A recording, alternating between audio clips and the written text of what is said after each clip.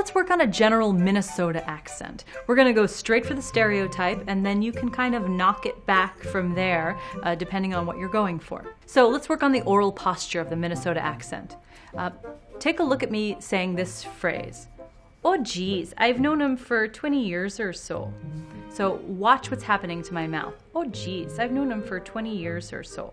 So there's a lot of lip corner tension, and there's not a lot of jaw movement, so you get kind of a little bit of a smile there. They call it the Minnesota friendly accent. The diphthong O, the two elements O, in your Minnesota accent becomes shorter to more of a pure sound. So Minnesota becomes Minnesota. Oh, Minnesota. The diphthong I, because the jaw tension in the Minnesota accent, it brings that sound very far forward to I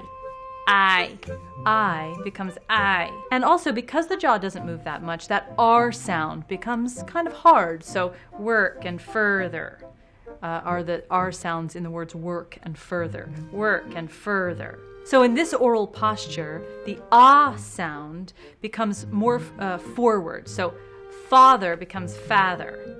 Gone becomes gone. So what's the musicality of this accent? Listen to this phrase. Oh geez, I've known him for 20 years or so. There's a lot of upward inflect. It's a very friendly accent there. So that tells you a little bit about the people from Minnesota, possibly. But don't take my word for it. Go listen to some native Minnesota speakers and discover the accent for yourself. Take a look at the oral posture, take a look at the sound changes and the musicality, and it'll give you a good idea of what the accent is like.